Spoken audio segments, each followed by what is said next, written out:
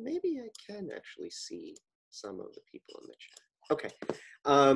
Well, yeah, it's such a pleasure to speak to this group. You know, I was telling Karen that it was a couple of years ago that I was in the north of Denmark for the summer workshop, which was a wonderful chance to interact with the folks at DTU, and now with the power of Zoom, a number of others as well. So the story I'll tell today, by the way, can everyone hear me and see my screen? Just want to make sure. Is that okay? Karen, can you chime in if everyone can see my screen? Yes, we can see it, so I'm guessing everyone else can. Okay, great. Okay, awesome. Yeah, so the story I'm going to tell today is really about something I normally, you know, to the people in a number of people in this audience, I usually speak about our CO2 reduction work, which is great, and would love to, you know, give a talk about that too. But I wanted to spend this time actually talking about a different subject matter that our group works on. Actually, the larger area of our group, some people may not know, our CO2 reduction work in our group's a bit of a side project. One of the certainly more expansive areas of our group is in this really kind of long-term question that we've been asking, which is how to build molecularly precise catalysts on surfaces, on heterogeneous surfaces, on particularly electrode surfaces, in a way that gives us a very high degree of molecular precision and tunability.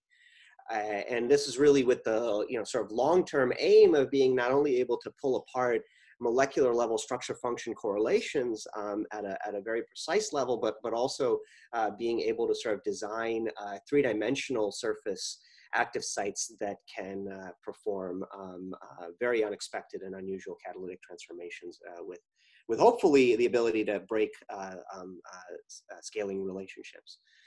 Okay, so if I can click, let me get my laser pointer.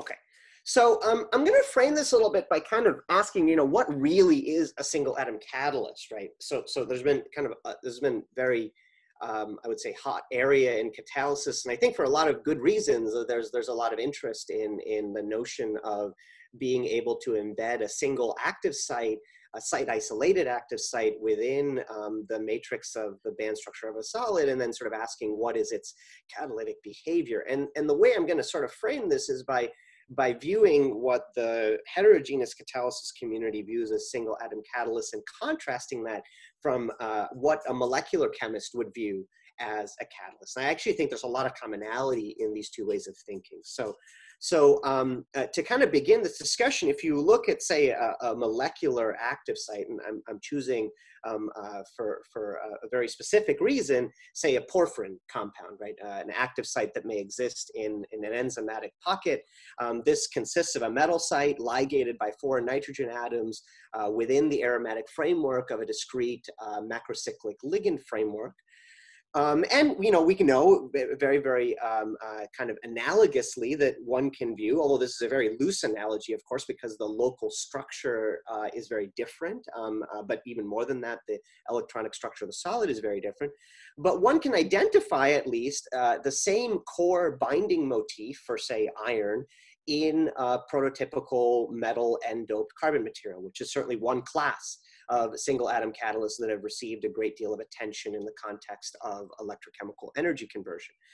And we can sort of ask, what are the similarities and differences between these? Well, at some level, I can certainly describe the local environment around this iron site with ligating units that have chemical familiarity with these, although one can already see that the pyrrolic ligation environment here is different than the putative pyridinic ligation that exists within the metal NC framework. And we've actually, we have a paper in review right now, it's on ChemArchive, where we actually make from the bottom up a synthetic model compound that mirrors this pyridinic ligation environment. But that won't really be the focus of this talk so much as to really pull further out and really ask, what are the differences between these two? Well, in addition to the question of the local environment, which one can synthetically modify on the molecule, there's a very big difference in electronic structure, right? Of course, here, the metal site has a localized projected density of states which resides within a continuum of electronic states provided by the band structure of the solid. And of course, in contrast here, we have discrete energy levels in the molecular fragment that have generally fairly large energy separations. Now, the power of molecular systems, and this is indeed the sort of bedrock of now I would say over a century of molecular catalysis work, has been the ability to systematically manipulate the local and non-local environment of these active sites, their three-dimensional structure, their steric profile, which has really led to sort of impressive control over molecular level reactivity. And I would argue that to a great extent, our ability to do that at single atom catalysts that are authentically embedded within the band structure of a solid are far more limited. And that's largely because of the way in which many of these materials are synthesized. But of course, because these single atom catalysts reside within a continuum of electronic states, we're able to expose new types of a particularly electrochemical reactivity that would not exist here. And that's really the focus of this talk, is really trying to explain what are the differences in these reactivities and how can we make materials that really bridge these two in a systematic way. Both at a synthetic level and at an understanding level. So in my view, the perfect single atom catalyst would be one that had molecularly precise, tunable, local active site environments that were sort of arbitrarily controllable at the three-dimensional level by bottom-up molecular level synthesis, but would also display band-like electronic structure akin to that of an authentic single atom catalyst, if you will, embedded within, say, a graphene sheet or an n-doped carbon. And I would say that prior to our work, there was really no way to do this. But what the body of work I'm going to show you today, I think, offers enormous opportunity for actually achieving this. So that's really where I see this, is sort of molecular and single atom catalysts straddling this divide, right? And the reason we were really interested in this area is, as many of you know, in the single atom catalysis community, at least for n-doped carbon materials, which is really an old field. Before this was called single atom catalysts, these were called metal n-doped carbons. And it dates well into the 1970s and 80s, where people discovered, particularly in the context of oxygen reduction catalysis, that pyrolysis of n-doped or metal macrocycles, that was at the time, with carbons would lead to improvements in their overall electrochemical activity. And this has, of course, been sort of rebranded in the current vernacular as single atom catalyst, but this is a pretty old field, and it's a pretty old field that's recognized over the decades that most all preparations of single atom catalysts that are n-doped carbons, because of the temperature of their preparation, usually in excess of 700 degrees C, lead generally to a distribution of active site environments. That, in our mind, gives us some challenges with understanding how these systems behave.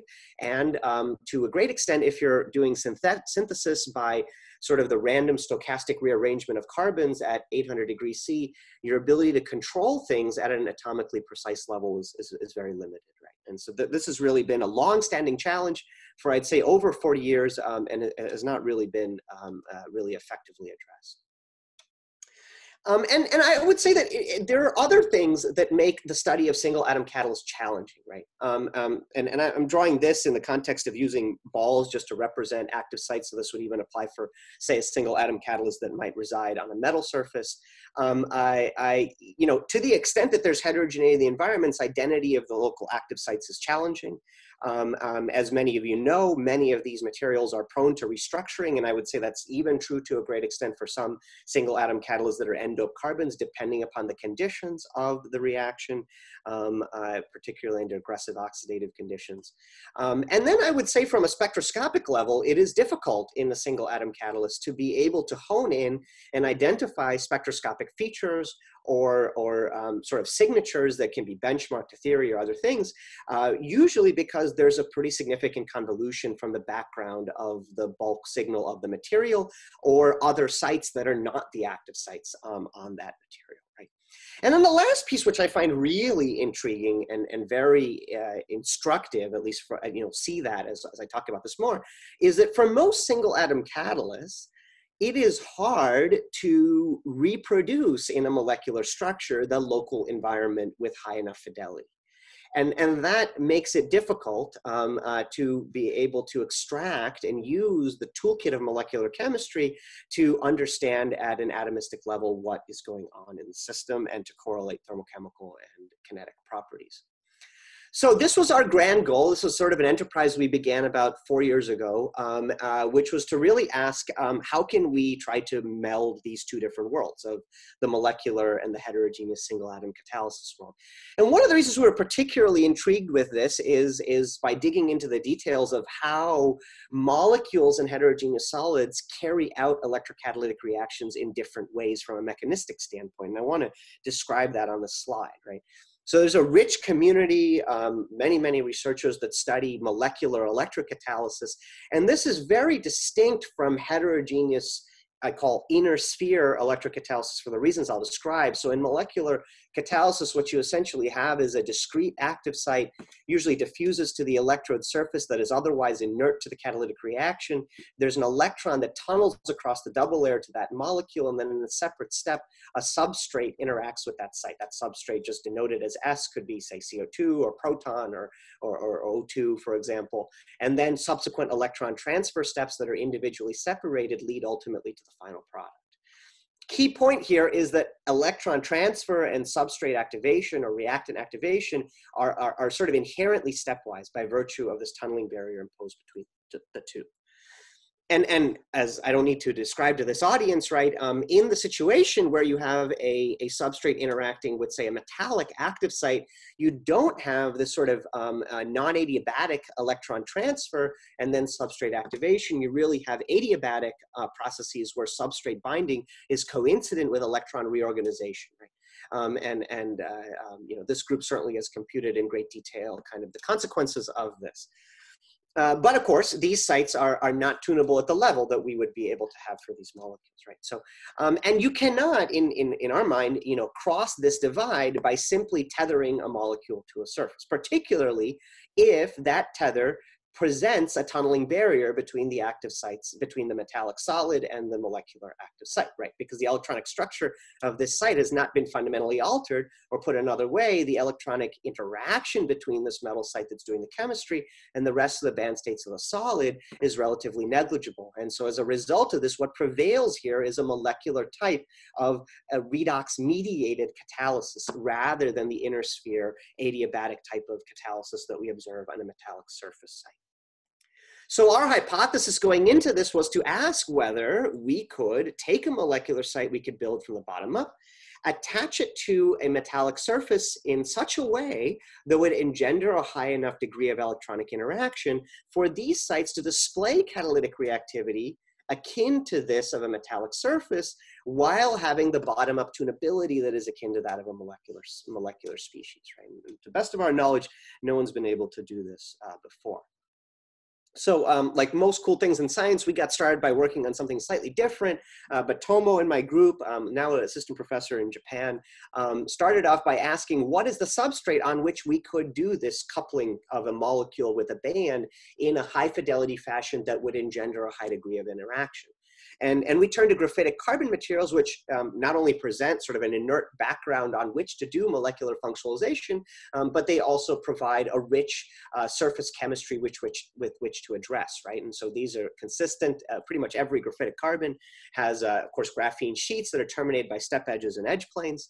And a lot of work before we did, Rich McCreary, many others in the electrochemistry and surface science community have identified that the edges of these carbon materials are composed of oxidic functional groups, things like ketones, phenols, carboxylic acids, orthoquinones, lactones, paraquinones. To first approximation, these oxidic functional groups comprise the vast majority of functional groups on the edges of virtually any graphitic carbon material, whether it be a carbon black or a glassy carbon electrode, or a high surface area, even n-doped carbon will always display these sorts of sites on their edges, right? And so following on some of the pioneering work from Richard Compton's group, we wanted to do a very simple 1890s organic chemistry reaction where we take an aromatic 1,2-diamine compound and we do a double condensation with this orthoquinone moiety to generate, very importantly, an aromatic pyrazine linkage, right?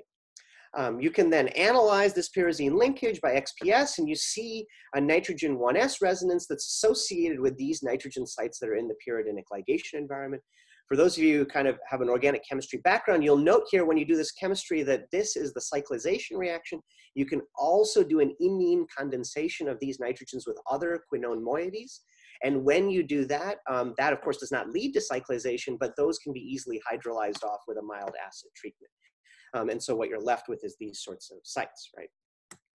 We also looked at this on a high surface area carbon black material using nitrogen K-edge X-ray absorption near-edge structure spectroscopy. And what you see here, this is an X-ray technique.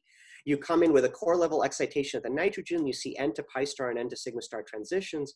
It gives you a fingerprint of the local environment around these nitrogen sites. And so here in blue is what you see for those nitrogen sites on a high surface area carbon black material. And this is what you get when you compare that to a molecule you can buy from Aldrich.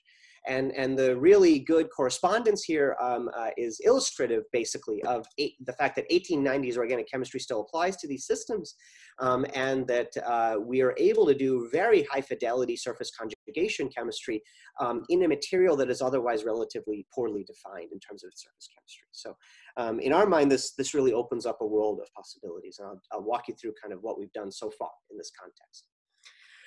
So the first thing we want to ask is, what are the ways we can characterize these sites on the surface, right? And it turns out that we can do this electrochemically because we lucked out in one very important way.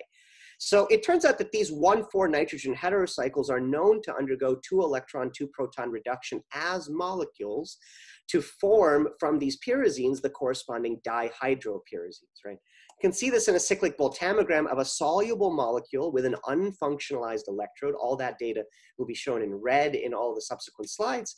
And what you can see is a wave associated with the 2-electron. This is an outer sphere charge transfer to do the proton-coupled electron transfer of this pyrazine to the dihydropyrazine, and then the back oxidation of the dihydropyrazine to the corresponding pyrazine in this wave at around 0 volts versus the reversible hydrogen electrode. Now, if you look at the modified electrode surface that has no molecule in solution here in blue, you see an admittedly broad wave, but a wave that's roughly in a similar position, indicative of the same type of 2-electron, 2-proton conversion of this linkage. And unsurprisingly, you see that both of these waves shift in a quasi-Nernstian fashion with pH, as you would expect for a process involving explicit electron-proton coupling here. So what I've shown you so far really is not all that surprising, right? We have the moiety on the surface. It's behaving not all that characteristically different than what it is doing in solution. But the real question we want to ask is this site really embedded within the electrochemical double layer? Is this site really experiencing the full brunt of the interfacial polarization in the same way that an authentic, say, gold step edge atom site would, right? And our first indication that this might be the case is to look at the outer sphere chemistry of these molecules relative to the surface in a medium that does not provide a proton, right? So this was really important to us, right? Because in these cases, we're doing electron and proton transfer, both for the molecule and for the surface site. Or put another way, a charged particle in both cases is transiting across the double layer. If you instead take these molecules and you dissolve them up in a non-aqueous electrolyte, like acetonitrile, that's aprotic, instead of this 2-electron, 2-proton reduction, you instead see an outer sphere 1-electron reduction that converts the pyrazine to the corresponding radical anion compound. Now, this is an outer sphere electron transfer. Particle moving across the double layer here is the electron, right? Okay. And what we found here, which initially puzzled us, but actually makes quite a bit of sense for a lot of the data I'll show you later on, is really that these sites display on the electrode nothing different than just background double layer charging behavior. Put another way, there is not a discrete redox process associated with charging this site, because this site is effectively embedded within the rest of the band structure of the solid, right? And so the free charging behavior of the rest of the interface is dominating the overall capacity of this, and there's no discrete charging behavior here because they're fundamentally electronically coupled to each other, right? And in fact, this voltammogram here is the same one that gave rise to this. So you take it into water, you see this large electron-proton transfer wave. You go into an aprotic medium, you don't see any of that, right? But my background is as an inorganic chemist. Most people may not know that, considering all the different things we work on. But we synthesized a coordination compound that is really well known to display outer sphere charge transfer behavior to see how far this would extend, right? So this is a ruthenium compound. It's a ruthenium polypyridyl compound, really well-known chemistry dating back to the early 50s. You can do charge transfer to this to convert from ruthenium-2 formally to a ruthenium-3 oxidation state. That's why we chose this. You can do the exact same conjugation chemistry by introducing some diamines in the periphery. You can verify by a whole bunch of different spectroscopic techniques, X-ray absorption spectroscopy, XPS, that you've retained the fidelity of the ruthenium center on this site. I won't go into all that detail, but if anyone's interested, I can talk about it in greater detail. Reason we chose this is because in a non-aqueous aprotic medium, this molecule undergoes very clean and relatively facile outer sphere charge transfer, outer sphere electron transfer to oxidize from the ruthenium-2 to the ruthenium-3 state and then back reduce on the return scan. And once again, over the solvent window that's available to us, this conjugated site displays nothing other than background double layer charging behavior, right? And this is again illustrative of the fact that this site really is not experiencing the interfacial potential drop, or put another way, it is buried inside of the electrochemical double layer. And I'll elaborate this model a bit more after I give you a bit more data, right? So we wanted to ask what would happen if we took a metal center that not only underwent charge transfer in terms of electron flow as a molecule, but very importantly, that electron flow was coupled to the rupturing or dissociation of an inner sphere bond, right? So we looked at this compound. It's a rhodium-3 phenanthroline CP star chloride compound. You can do 2 electron reduction of this from formerly rhodium-3 to rhodium-1, but very importantly for our purposes, it leads also to dissociation of an inner sphere halide. Right? And that was what really was interesting to us, to ask whether this inner sphere halide and it crossing the double layer would give rise to an electrochemical response. So the voltammogram of this as a molecule displays the sharp voltammetric features associated with 2 electron reduction from rhodium-3 to rhodium-1 formally.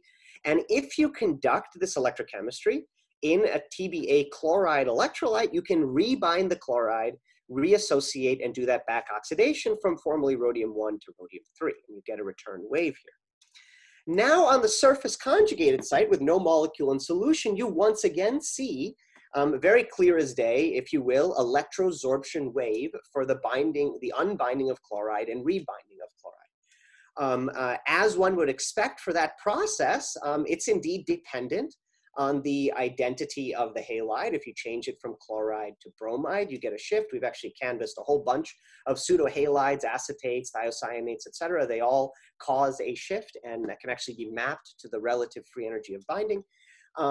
If you vary the concentration of the halide, you see a quasi-Nernstian dependence on that, on the potential, as one would expect, for a chloride transfer across to bind to the surface site. And we observe some other things. If you add a neutral L-type ligand like carbon monoxide, you will in effect poison the surface. On the first wave, you'll see desorption of this halide.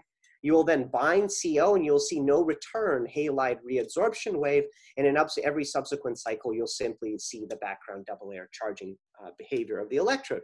And then the last piece of information, which we found really interesting, and one of the things you can sort of do most cleanly on these bottom-up type of systems, is you can integrate this wave and check that relative to an independent measurement of the number of rhodiums on the surface. You do that by digesting your electrode and just counting up the number of rhodiums. And this was intriguing to us, at least certainly as coming from a molecular perspective, because this molecule undergoes formal reduction by 2 electrons. It has what's called an electrochemical potential inversion. The reduction by 1 electron actually occurs at a more negative potential than the second redox process. And so in an obligate sense, this gets reduced formally by 2 electrons from rhodium-3 to rhodium-1. But when you look at the surface site, what you find actually is that the integration of this wave is only equal to 1 electron per rhodium site, right? And so we wanted to understand this in greater detail in terms of what the local valency of the rhodium site is doing. So we turned to X-ray absorption spectroscopy. This was done at Argonne National Labs in collaboration with Jeff Miller. Here's our electrochemical cell. Here's the synchrotron beam coming in here and the detector in the back. There's a schematic of what this looks like. What you have essentially is a glassy carbon plate electrode where we've modified only one side of that electrode with the rhodium molecules of interest.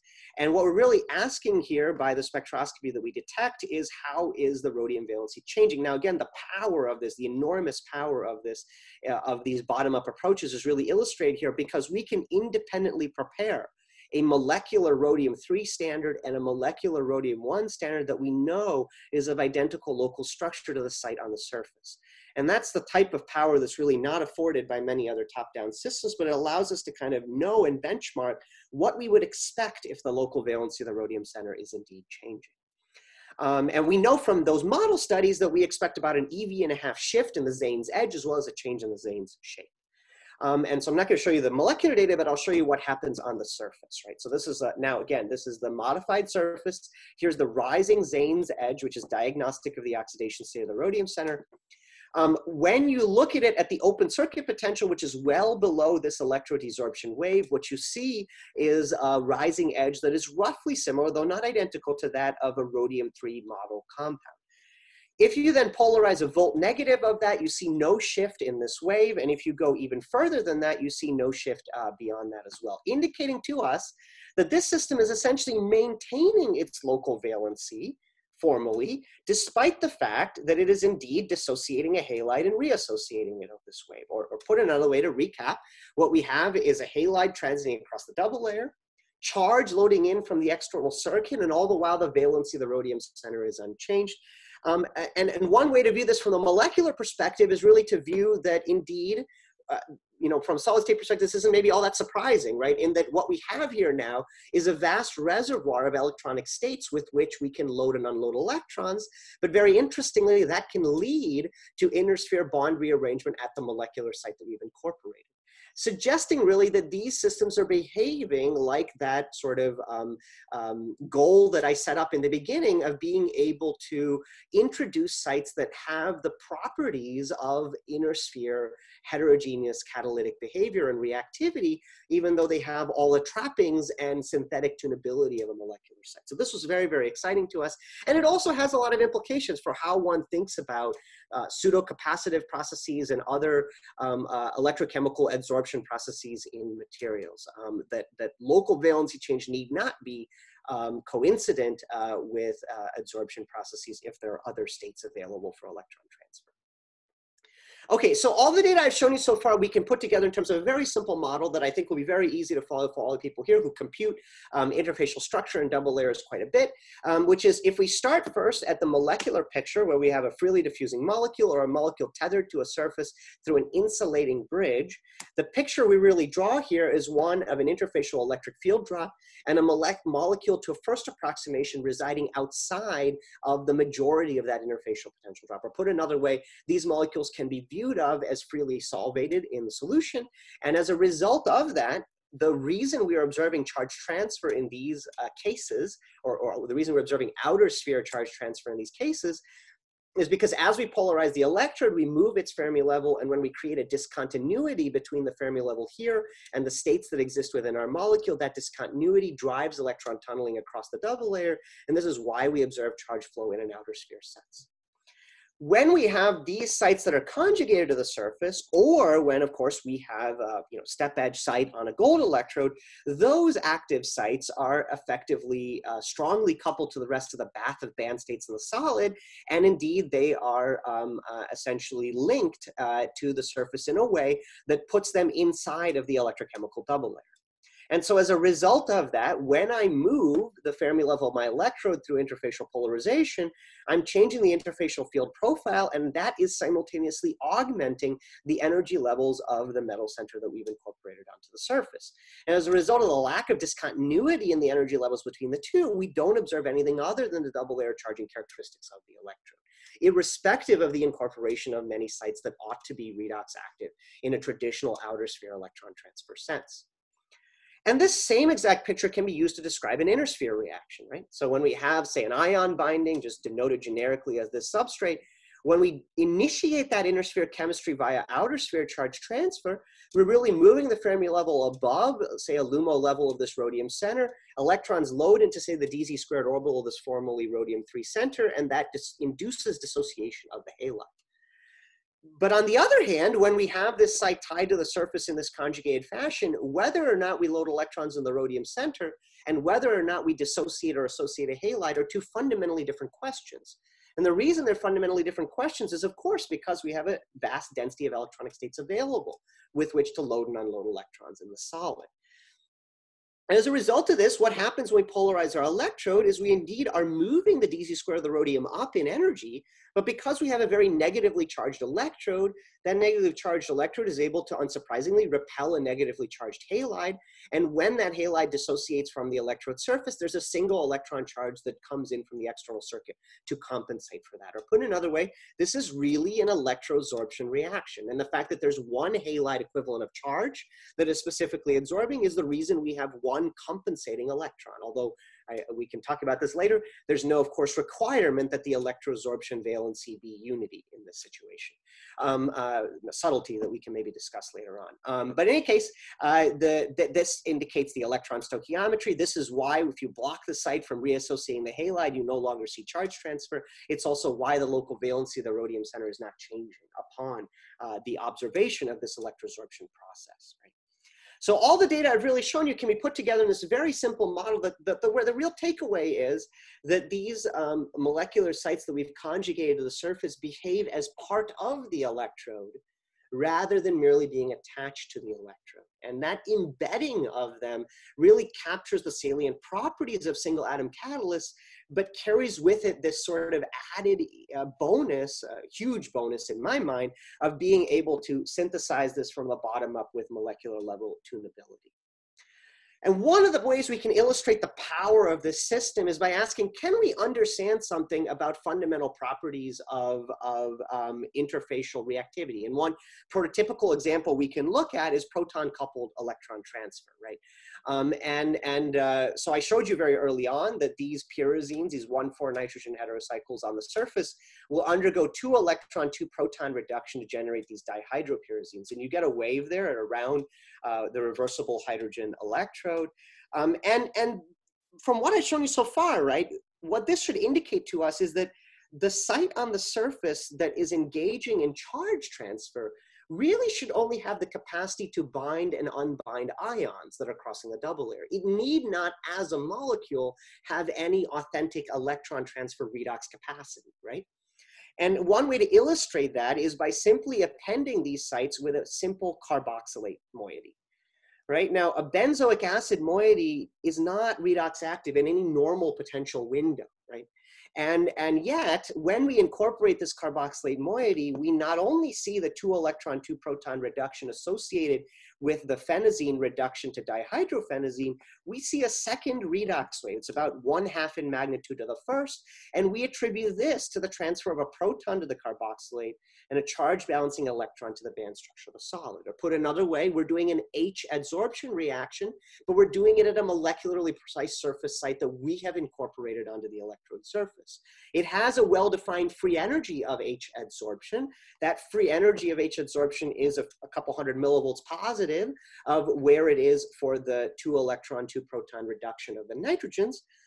Indeed, you can go further, show that not only this is Nernstian independence, but that it also will vary as you change the functionality of the group, whether you move it to a hydroxyl or an ammonium site or a carboxylate, you can systematically shift this potential. All of these waves move in a Nernstian fashion, but very interestingly, you can actually take this data and chop it up at 1 pH, right? You can just take a vertical cut through the data at 1 pH. Turns out you can actually do it at any pH and you'll get very similar information because they're all roughly Nernstian. And you can do a plot that really is very, essentially impossible to do by any other method, right? Which is where you take the pKa of a molecular analog of the site that is undergoing the chemistry on the surface, and you ask, where is the electron-proton redox process or H adsorption process on the surface in potential relative to that molecular pKa? Now, the reason we know this molecular pKa is we just measure it for analogous molecules, right? When you do this, you find quite a remarkable correlation, right? That there's actually a 60 millivolt scaling between the potential of the H adsorption wave and the pKa of the molecular analog. And from this, you can also compute a bond dissociation free energy. For those of you who kind of have computed this all day long, you'll know that if you take a molecule and you look at the OH bond dissociation free energy of, say, a benzoic acid unit, that value is around 112 kcals per mole.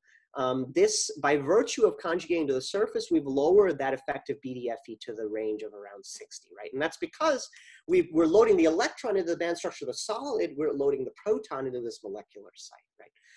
But this correspondence is really cool, and you can actually understand this by just analyzing the fact that anytime you have an electron and a proton transferring, you can decompose that free energy into the free energies of the proton transfer step and that of the electron transfer step. Now in molecules, when you change these substitution patterns, you are not only changing the free energy of proton transfer, you're also changing the free energy of electron transfer, because you're usually augmenting the energies of the HOMO and LUMO. In this situation, as we walk across all of these moieties, we are not changing the free energy of the electron, because that's still residing largely in the frontier orbital levels of the band structure of the solid. And that's why we get this linear correlation that's only correlated to effectively the pK of the molecular analog. In fact, you can write this from first principles, just analyzing this as an electroabsorption process with a proton transiting the double layer. And by just matching the chemical potentials, electrochemical potentials of both sides, you can actually write a very simple analytical expression, which is that all of these H adsorption or PCT waves just give you a 60 millivolt dependence on the delta between the pKa of the molecule and the pH, with an augmenting term, which is really just the energy of the electrons in the carbon. And you can actually use the data to back out this value, right? So if you ask, where does the pK equal the pH? You know that because you know the molecular analogs. You can draw a horizontal line where that exists and back out this energy of electron transfer to the solid. And unsurprisingly, you actually back out a value that's within about 100 millivolts of the independently measured work function of carbon, right? So this is really telling us that the system is really behaving as this true hybrid of molecular local bonding properties and band structure properties of the solid.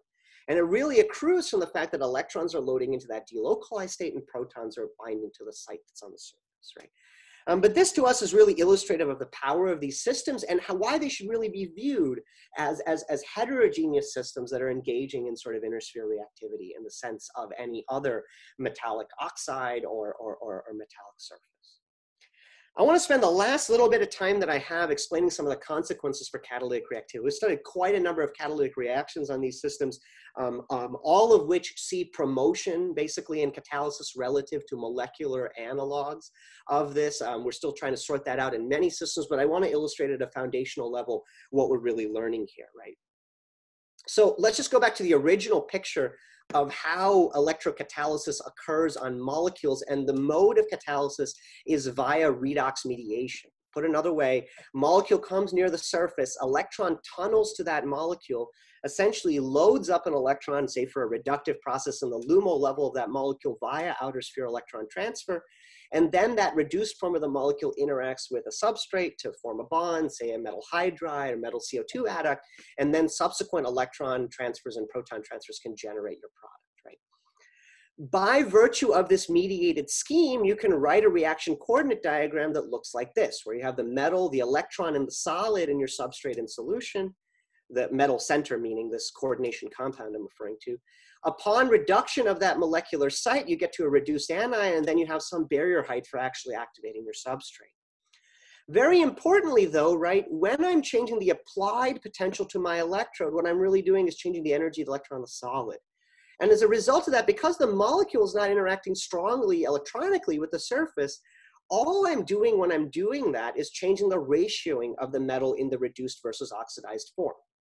That's, of course, changing the population of the reduced metal center, but it's not altering the free energy profile of the substrate activation step. Right? And this is categorically different than what we observe when we're doing authentic sort of inner sphere catalytic reactivity on a metal surface, right? Because here we have adiabatic electron transfer coincident with the substrate binding event in most situations. And as a result of that, when we're changing the applied potential, we have a single barrier height. We're actually changing the free energy profile for that by virtue of the interfacial electric field through which the molecule that is being activated is transiting. So if our molecular sites that we're incorporating by conjugation are trying to display this reactivity, there ought to be a way for us to prove that. And we found a system that actually does illustrate that quite well. So we looked again at this rhodium CP star phenanthroline compound. We dangled some sulfonates on the back of it in order to make it water soluble. And we looked at this molecule as a hydrogen evolution catalyst in aqueous electrolyte. So first starting off, I'm going to show data in red for the discrete soluble molecule. And you find that you get a catalytic wave. This is by no means a great catalyst. It's not our purpose to try to make a great catalyst. But in any case, this is a catalyst for hydrogen evolution under low pH environments. If instead you move to intermediate pH, say pH 7, what you find is that you no longer get this catalytic wave. At comparable overpotentials, you don't see a catalytic wave. Instead, you see a quasi-reversible rhodium-3, rhodium-1 formal reduction process. And if you go to pH 13, you see that that quasi-reversible wave actually grows in intensity, but you once again at a comparable overpotential do not see a catalytic wave, right? And you can understand why this is by understanding the notion of redox mediation, right? So what is happening here is you are doing outer sphere electron transfer to formally reduce the rhodium-3 to rhodium-1. And then that rhodium-1 has a defined, molecularly defined, if you will, basicity. If you're in the presence of a very strong proton donor like hydronium or other buffer proton donors at lower pH environments, you have a strong enough acidity to actually protonate that rhodium site and or the CP star and ultimately make hydrogen by that pathway. But of course, if you back off on the strength of the proton donor and you go into alkaline media, you don't have that strength anymore. And unsurprisingly, that rhodium-1 compound is simply not reducing enough, simply not basic enough to bind that weak proton from proton donor like water. And so it simply stares at you and you see a quasi-reversible process, but it does not mediate hydrogen catalysis. You can actually plot this on a Porbet diagram. So I'm just showing here the Nernstian line for hydrogen, protons to hydrogen. And here's where the rhodium-3,1 redox potential is moving. Now, the basicity of this site is constant across this pH range. The reason there's a slight shift is because this hydroxide can exchange with water in this ligation site here. But nonetheless, because of this defined basicity of the rhodium-1 compound, you actually only get catalytic activity in this red region when you're at very, very low pHs. And the reason for that, of course, is that you need to have a proton donor strong enough to be able to protonate this rhodium-1 site that you generate. But this type of catalytic behavior is completely different than what we see for the conjugated rhodium site. So in black is simply the background behavior without the rhodium metal center there, just with the ligand, and in blue is actually the rhodium center on the surface. And we see catalytic activity turn on. We see it not only active at pH 1, but also at pH 7 at comparable overpotentials, and also at pH 13 at comparable overpotentials. And you can actually plot the onset potential of catalysis, and you see a quasi-Nernstian scaling of that hydrogen evolution line relative to the overall hydrogen evolution curve. And I should say at the outset, the question of proton donor in this situation, we have ample buffers in all of these cases to be able to supply proton donors to these sites. And but we could talk in great length about what this means about the rates of H delivery to these molecularly precise sites as a function of pH. And if you really squint at this, you can actually see here that the overpotentials are indeed higher in alkaline media than they are in acid. Something that's been well recognized in platinum electrochemistry, and it's been also studied computationally and theoretically to a great extent. But we see that also in this molecular system, and maybe an interesting concept for additional theoretical investigation. But we've studied the system and actually seen that the kinetics are really very analogous to what you see for, say, a metallic gold electrode. You essentially have Volmer-limited hydrogen evolution catalysis on this system. You see a kinetic isotope effect when you change the deuterium. You see the Tafel behavior you usually expect for a Volmer reaction. So what's really happening here is that there's obligate concerted electron-proton transfer in this reaction, as you would expect for H absorption at any surface site.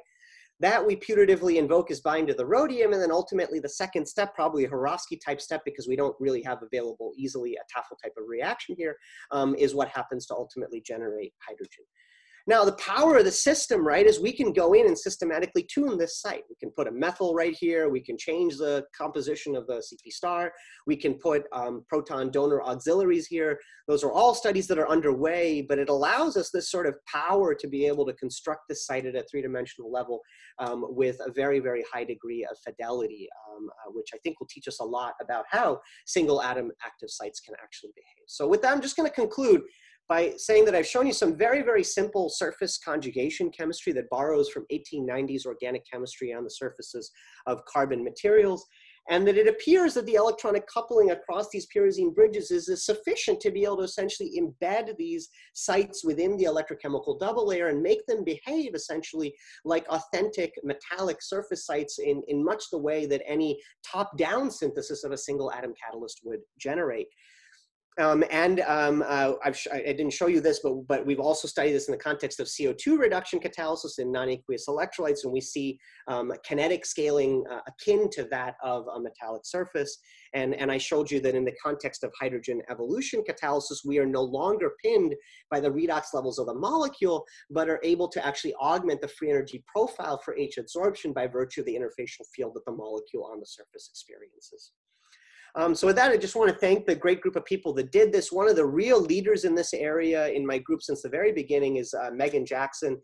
She predicted a lot of the weird observations that we observed before we observed them. She's now doing her postdoc at UC Berkeley and is going to be a great catch on the job market in the coming year or the year after. Many others contribute to this project. Others have made porphyrin platforms that are on the surface, like Corey, that model many N-doped active sites. Others have worked on making these pyridinic compounds, like Travis in the back here, and we're working on conjugating those systems to surfaces. But ultimately, the synthetic power of these systems, I think I've shown you, has enormous opportunities for trying to create surface sites that have both fidelity and tunability and the ability to construct them with a high degree of precision. So with that, I'd love to take some questions and particularly maybe engage a conversation on how theory can play a strong role in helping us develop these systems more. Great. Thanks a lot, Yogi, for your very comprehensive talk. I'm just looking at the chat window. So if participants have questions, you can either post it on the chat window, or you can also type X, and then maybe we can unmute you. Okay, so we have our first question from Max Hughesley. And he says, great talk and magnificent fundamental work. Since the structure of the catalyst active sites may be different beyond the pyrazine moiety, I'm wondering if you've found a way to analyze or even quantify the uniformity or homogeneity of those molecularly defined single atom catalysts. Yeah, excellent question, right? So this has actually taught us a lot about how to think about catalysis, at least I can say from my own kind of perspectives. And the reason it has is that you know, we thought really that the non-local environment would make a huge difference. And in certain cases, when, for example, the site of proton binding for, say, the pyrazine wave is very close to that peripheral environment, we do see pretty substantial broadening in those waves. But I would say even in those cases, we're talking broadening maybe on the order of, full width at half maxes. In certain cases, we see somewhere between, say, 100 and 200 millivolts, right? Now, the ideal is 90 millivolts for a sort of Nernstianly defined adsorption wave on a surface, right?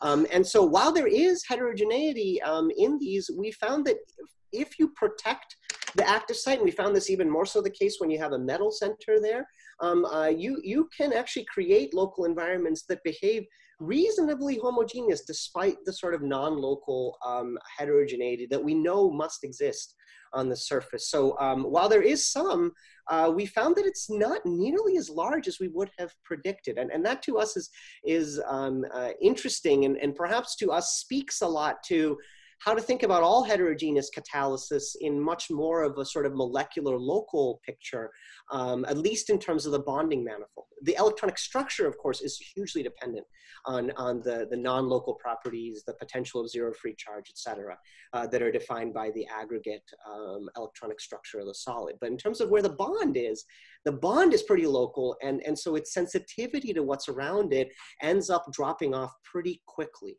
That's what we've generally found. Okay. Let's see. Someone's raising their hand. Yeah, maybe feel free. I can't see the chat, so just feel free to just speak up, I guess. Also, that's fine too. Yes. Oh, okay. So there's a question by Muhammad Rai, and he asks, can catalysts be inhibitors? For example, inhibitor for low carbon steel corrosion.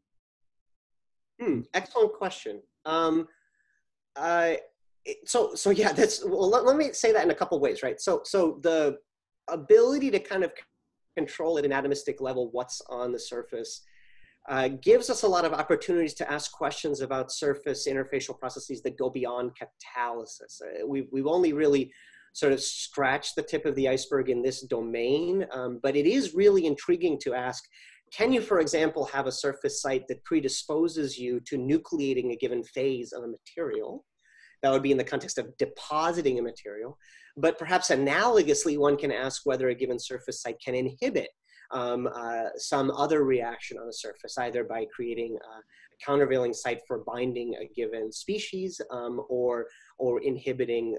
But it's stuff that we've only begun to really think about in great detail and try to put in place in great detail. We're very excited to kind of use this as a platform to understand charge transfer reactions writ large, whether it be in anions, cations of relevance to a wide array of materials. I mean, whether any of these exact systems will necessarily get to the level of stability, et cetera, that will land in an actual practical device, I have no idea, of course. But what I do know is that it's a great toolbox for being able to really understand a lot of fundamentals about how interfaces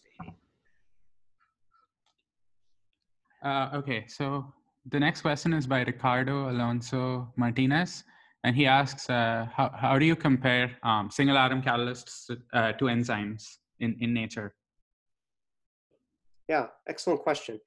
So I think to a large extent, nature also exploits expanded electronic density of states. Many of the best catalysts in nature, at least for complex multi-electron transfer reactions, tend to either have active sites already embedded within clusters or very closely co-localized with clusters that feed and unfeed electrons. And I think it's been studied to some extent, of course, theoretically by people in this audience, as well as others. But generally speaking, the amount of electronic interaction across those clusters is quite large, right? And they're very complex spin manifolds that are also baked into that electronic structure. And so I think that active sites in enzymes also have exploited, when they need to, the ability to couple an active site through a more delocalized manifold of states that will serve to lower the barrier for binding substrates and activating them.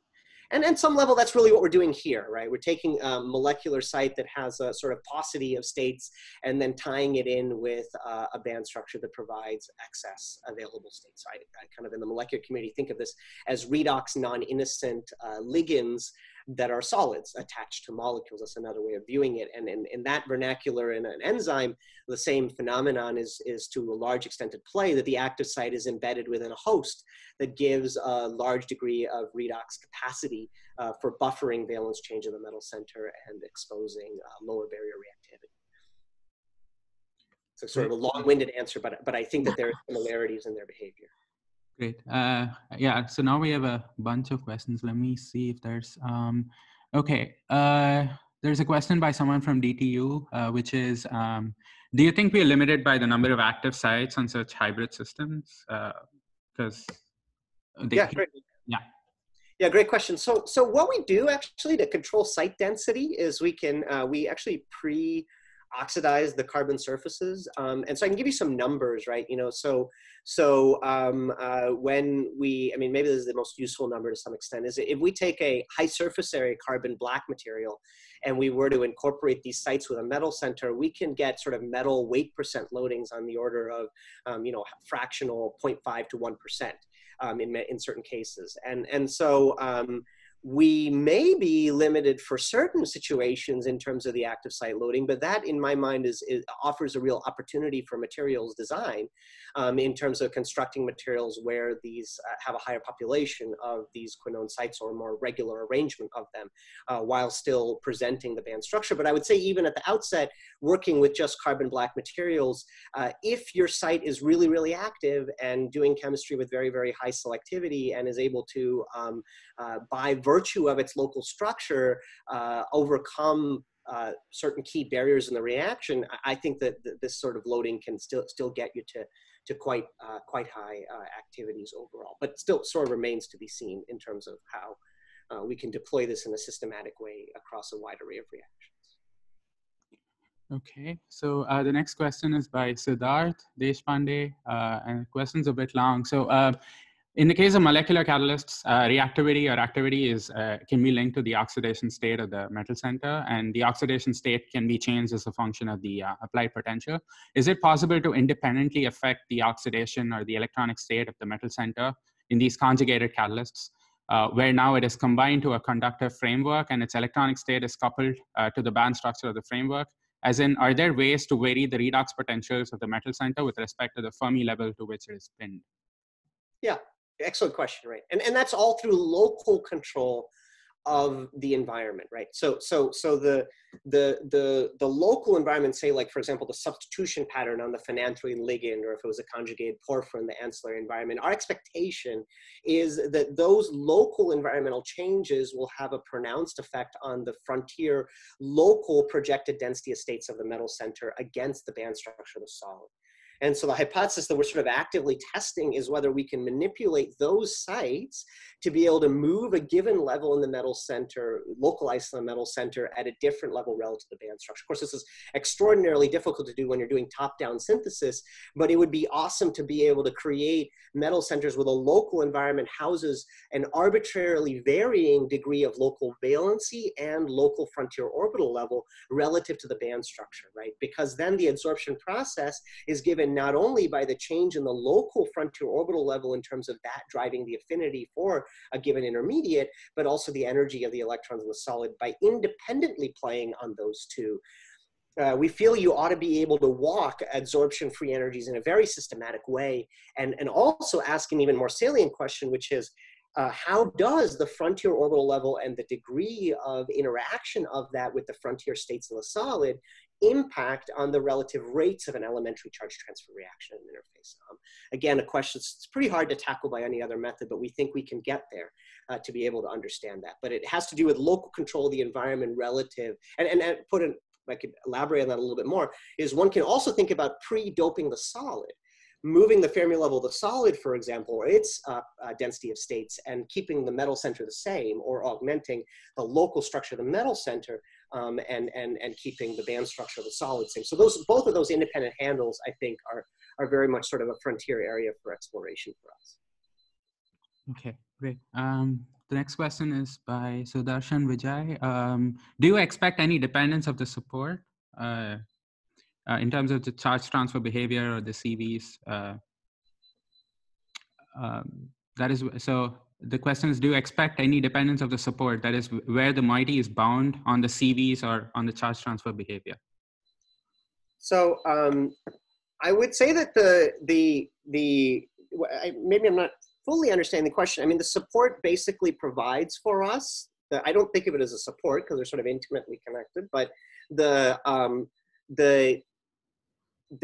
maybe the question is asking sort of where on the support it's binding, and probably where it is in terms of its non-local structure probably impacts on the degree of broadness in a given redox process we observe.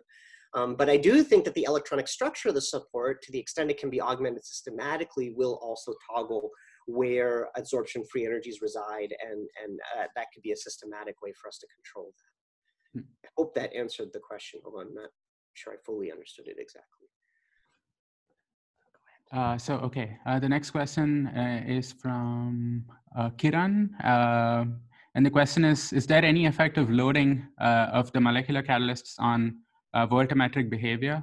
Can crosstalk between grafted molecules or varied orientation of the molecules have any effect on charge transfer? Yeah, that's a good question. We've looked at it a little bit by diluting, for example, the molecules, say with a metal center, with other sites where we conjugate just a parent phenazine unit, right, that can't then have the metal center attached to it. To the extent that we've looked at that, we have not seen huge changes, you know, maybe on the order of sort of tens of millivolts, but not huge changes in that. So maybe I can show, I don't have the slides here, but we've taken some TEM data, aberration TEM data, that sort of shows the speckling of these sites when you have high contrast to a metal center on the surface. And And there are probably a few sites where there is some fairly close proximity of these sites, but I would say that's in the minority. And to a first approximation, everything we suggest seems to suggest that they're behaving more or less as roughly site isolated. So we haven't seen huge evidence of the loading really impacting on the behavior. That's what I would say right now, but we haven't looked at it in a very concrete way across a wide range of different loadings. With something we're still on the list of things to do. Okay. Okay, maybe I can ask some very general questions. So the idea that proton-electron transfer rates or onset scale with pKa, do you think this is a general concept that's like beyond the system that you're looking at? Because that would be really interesting. Yeah, so maybe I can go back to that slide. I actually think that what we've sort of come up with in this model is general to all proton-coupled electron transfer reactions, period. Yeah. And so maybe I can, because actually the way we derive this expression comes from pure just first principles analysis. In fact, you could derive this expression without having known anything really about the nature of the site. The problem, of course, is that it's just that on most materials, getting an independent measurement of the pKa to prove that this is what's happening is just essentially impossible, right? Because there's no way to pull out that site and go and measure its molecular level pKa. But since we've been able to do that here, the fact that we observe this correlation suggests to us that this is that pretty much every interfacial PCT reaction can be decomposed into an effective, I would say, free energy of electron transfer at the Fermi level and a corresponding pKa of that site. I do think that that can be done, and in certain cases that can be extraordinarily instructive, I think. About that's super interesting. Yeah, thanks. Yeah, because then in that case, then maybe we don't have to calculate anything with this kind of relationship. So that's great. And also, I guess if we don't have any other questions, then I can ask a few more. So how much control do you think you have to synthesize whatever one can dream of? Because I guess the reason I'm asking is because at least theoretically, we would expect that the activity of single atom catalysts to really depend on its environment in terms of what types of p-block elements. And if we could dream of something, do you have control over, like complete control over what can be synthesized? Yeah, it's a great question. Given enough people hours, yes, we have arbitrary control, right?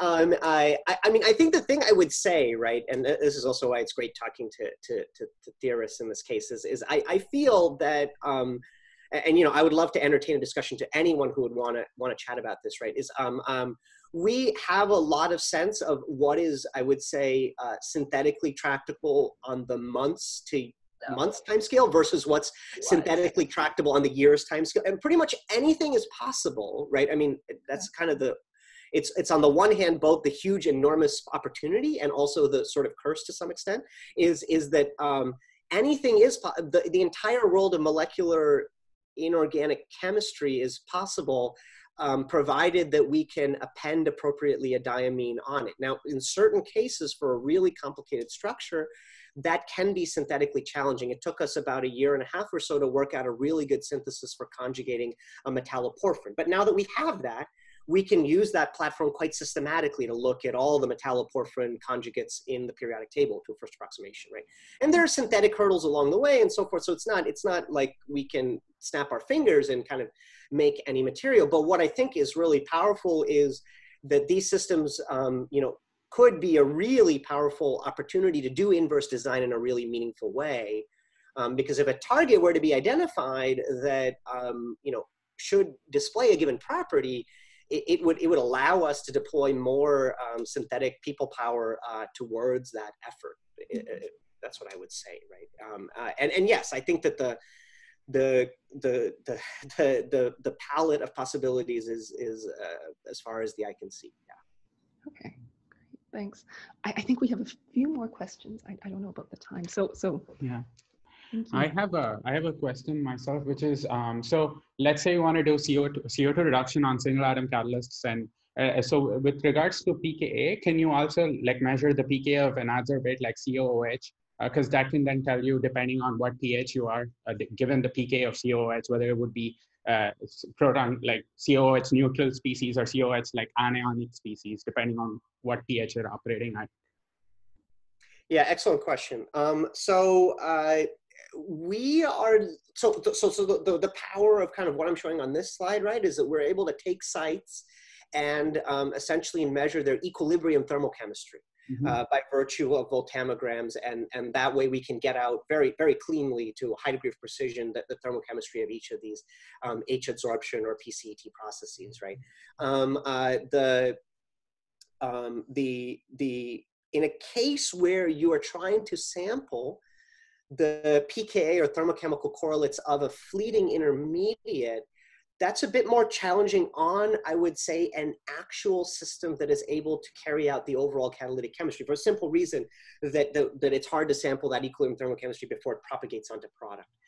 Now, things we've done some of, right, or we can do some of, right, is try to create a different molecular structure of that site that can, for example, bind a close analogy to what our intermediate is presumed to be, and then measure its equilibrium thermochemistry and infer from that what we might expect for a given other site. So it's a synthetic challenge ultimately at the end of the day, but it is in principle a tractable one. But what I should say, which I find pretty, I would say somewhat surprising and intriguing in our mind, right, is that if you look at this plot actually here, where I'm drawing this line, we're taking the pKa of the molecular analog.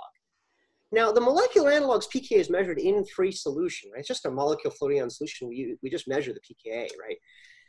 One can ask, why in the world does the pKa of the molecular analog have to match the pKa at zero field, or a potential of zero free charge, for that same site on the surface?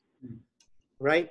Especially because the solvent environment, the surface may be different, maybe more ordered, et cetera, right? And I think the reason this works to a first approximation is that for these sites, you know, water's pretty well solvating. And then the other thing is that even if there were a systematic shift, we'd have to invoke that it's a systematic shift for every single one of these, right? Because we can't have a systematic shift positive in one way, negative for another, because then the correlation would fall apart. So this at least suggests to us that in water, the sort of molecular intuition about the pKa of a given site, at least at zero field, is reasonably accurate in terms of predicting what that pKa would be for the surface site, which was, again, not something we would have thought going into this, but I think is reasonably true. Maybe not for all materials, but for at least site-isolated materials, I think is perhaps reasonably true. Great, thanks. We have another question by Marco Melander. The question is, would it be possible to synthesize structures where the degree of electron transfer, non-adiabaticity or adiabaticity, could be changed in a systematic manner?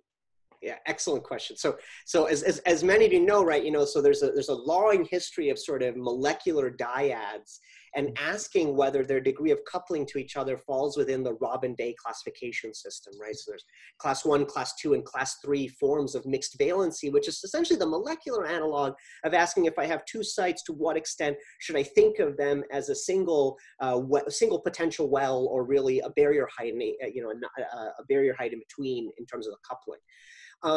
So we've looked at that to some extent at the extrema, and I can give you some examples, right? I don't have the slides right here, but if you, for example, take this carboxylate, where we're doing this strongly coupled proton transfer and electron transfer of solid, if I insert one methylene spacer, one saturated sp3 carbon between the site of the COOH and the site of the benzene ring, I will extinguish this wave. It'll go away essentially, right?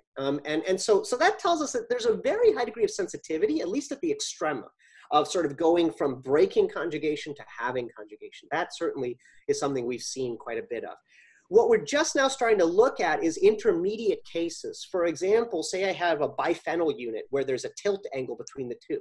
In that type of a situation, you have some degree of electronic overlap, but it's of course dependent on the degree of tilt angle and can be augmented in some systematic way depending upon the molecular structure.